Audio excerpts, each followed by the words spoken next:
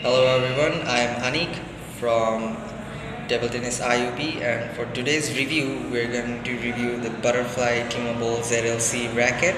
As you can all see here, just zooming, yeah, this is the butterfly logo. This is a 5 plywood racket which has 3 ply and 2 xylene carbon, which is one of the leading carbon in table tennis world. So the specification of this racket that you're gonna see is normally it is a really speedy racket. If you can add a medium or soft version of rubber like I'm using here is Raxa 7 Razan Gib Andrew Razan Gib that we're going to review later on. So today I'm going to be only focusing on our blade. So basically this blade is all about just having most of the power in your play. You can you can play top spins, you can play blocks, and those kind of shots that you're gonna play you can actually feel it because it has vibration that you're gonna feel when the ball will hit the bracket.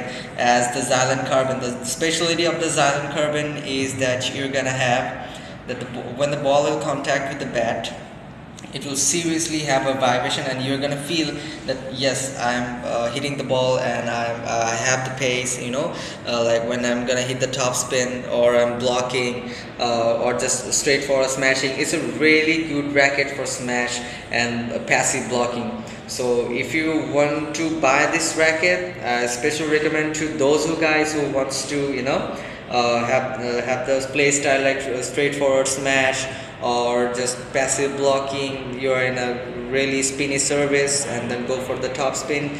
Yes, it is a very good racket, though it has a price tag. It has a it's overpriced, but if you can pay it, you will be satisfied because this is one of the best racket now in table tennis world.